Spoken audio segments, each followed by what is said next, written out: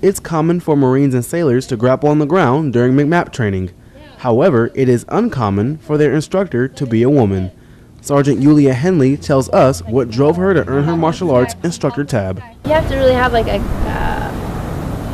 certain type of mental fortitude in order to be able to go into the MAI course. For example, in the MAI course I did, I was the only female, and all the dudes were like twice my size. But you have to be okay with that. You have to be okay with getting hurt and be able to take it and not break under the pressure. Teaching MCMAP is also her way of leading Marines and influencing their growth. You have to have not just the right mentality, but you have to want to do this. When you're teaching MCMAP, you're molding, in my opinion, you're molding the Marines. And you're not only teaching the physical aspect of it, but there's also the mental aspect that comes into it. You got the tie-ins, and you got the whole warrior ethos that you're trying to impart to them. You're trying to teach them not just to better their fighting skills, but to better themselves as Marines.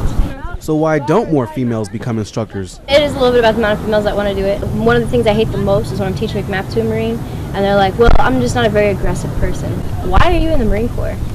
You know, the Marine Corps is supposed to be the most aggressive, the dirtiest, the most down into the freaking dirt fighting force that we have in America. If you're not a very aggressive person, why are you here? But Henley believes there is a top group of females in the Marine Corps who will do what it takes to earn their next belt and become leaders.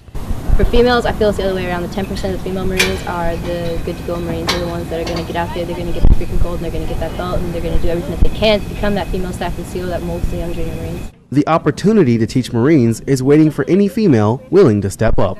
Lance Corporal Trevor Phillips, Marine Corps Air Station, Iwakuni, Japan.